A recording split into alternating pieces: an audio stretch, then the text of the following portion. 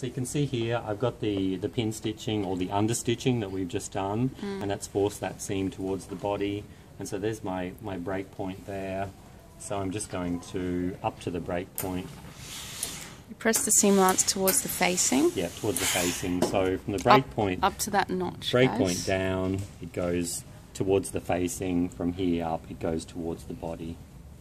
So I'll just do that on the other side, and then we'll give it a press all the way along.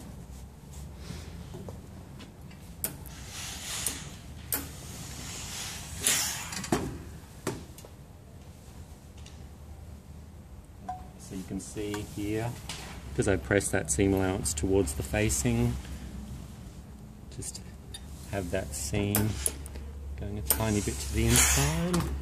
As you can see on the outside, you can't see the seam. It's sort of just tucked like a millimetre underneath there.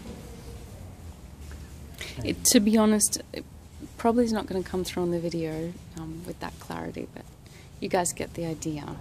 Okay, and remember, you know, the video's not, you know, it's not only the video. If you're doing this and you don't feel like you're, you know, getting to see everything very clearly, you know, ask for a demonstration, you know, with your particular garment. And you can see there on the lapel, you know, like the stitching's under there. It's come underneath, so you've got a nice clean line around that lapel.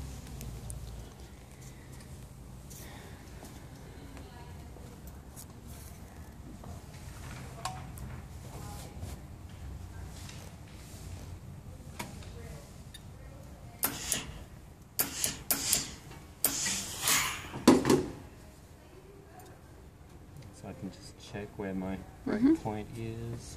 And from the break point, this will go slightly under.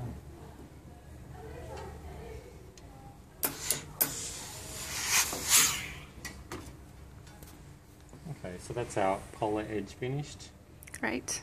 And you can see that's going to curve nicely around the neckline there. Okay, so now we have to join the back of the garment on along here. Great.